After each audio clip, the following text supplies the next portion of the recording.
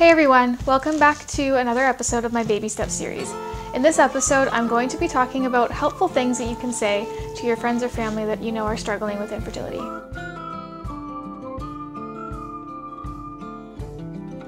The main thing to really keep in mind is just to show them that you care, because sometimes just knowing that someone is there for you can be the most helpful thing you can do. To show them that you care, you can ask them things like, "How are you feeling today?" Or say, "I'm here if you need me," or "It's okay if you don't want to talk about it." Another thing you can do is do some research. Learn more about what infertility is and what it can do to people that are struggling with it.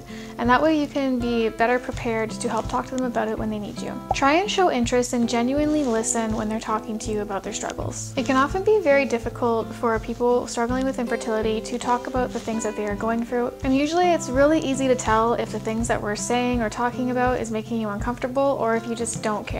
Another helpful thing to ask is saying, "What do you need from me?" or "What can I do for you?" Because this shows someone that not only do you care, but you want to try and do something to help ease their pain. One really important thing to do is to just support their decisions, whether that be undergoing fertility treatments, choosing to adopt, using a surrogate or sperm donor, etc., rather than trying to talk them out of it or suggest alternatives. And this includes being supportive to those who have decided to stop trying altogether. Try and reach out to your friends that are struggling on Mother's Day and Father's Day, because those can often be very difficult days for people struggling with infertility. Another helpful thing you could do for those that are going through this struggle alone or don't have that support system in place is you could even offer to go with them to appointments and be that support person for them, if that's something that you're comfortable with. Some other helpful things to say include, "I can't imagine what you're going through," or "I'm so sorry that you're going through this. What can I do to help?" or "I'll make sure to keep you in my thoughts." Or if someone is confiding to you in the things that they're struggling with, make sure that you're validating their feelings. For example, saying, "Wow, that sounds so frustrating."